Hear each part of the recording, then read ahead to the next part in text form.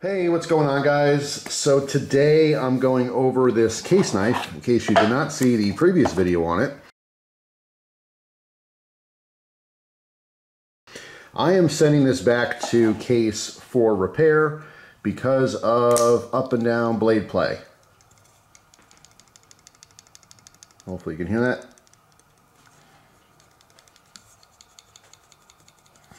So yeah, unfortunately it has blade play.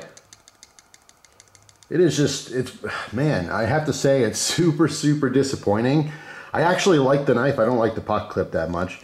But yeah, I mean, I want to actually use it, but I cannot use it with the blade play like that. So I initiated the process. I think I sent a knife back, I want to say it was a Slim Trapper previously because the blade didn't close all the way to Case. Everything went great.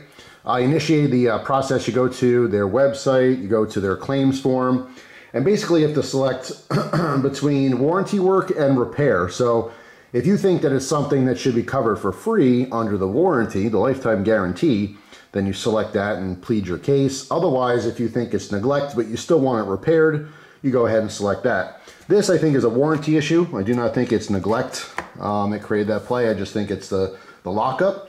If it was side to side, maybe that could be adjusted in the pivot a little bit. But anyway, I went through the process, and you have to upload some pictures of it for proof.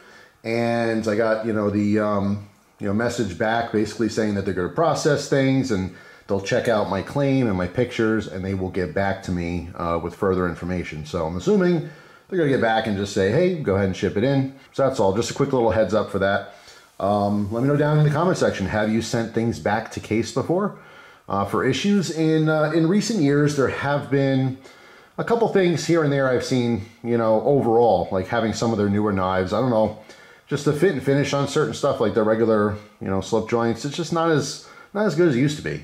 I don't know what it is. I mean, it just seems like across the board, things just aren't as good as they used to be, right? But yeah, anyway, the company's been around a very long time. I still have much love for Case Knives. Probably always will. So we will see what happens with this specific one in the future.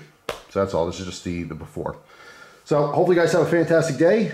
Thanks for watching, and I will see you tomorrow with a brand new video. Take care.